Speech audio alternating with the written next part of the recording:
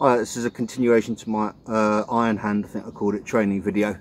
Just take the mask off there, I am outdoors. I just thought I'd do some demonstrations. I just talked before about what I do, I thought I'd show. This is kind of advanced. Well, you've got to get used to it. This is on concrete.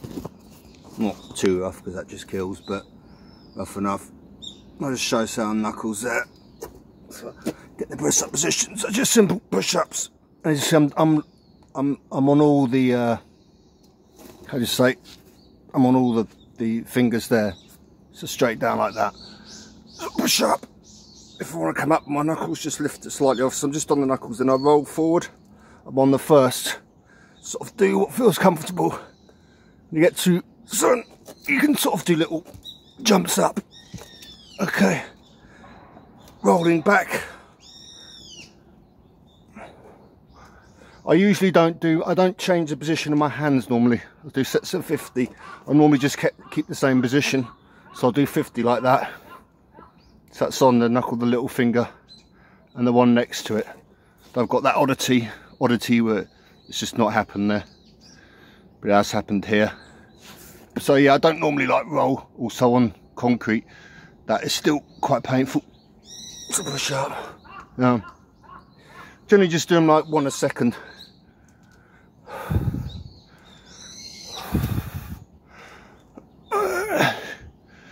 The flats there.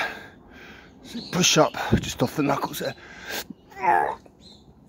That's just on the knuckles there. And so on.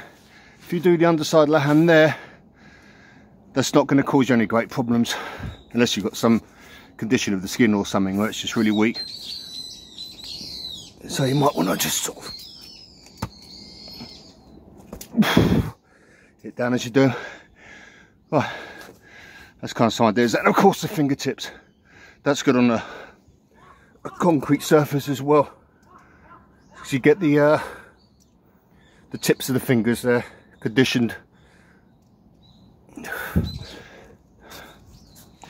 And so on, and just sort of just do them as you see fit. Don't push through. Don't do it so like you know your knuckles are splitting and pouring blood and stuff. But I think as long as you're just always on the point of discomfort, you're kind of pushing it a bit, but not too much where you're just going to sort of, you know, maim yourself, whatever.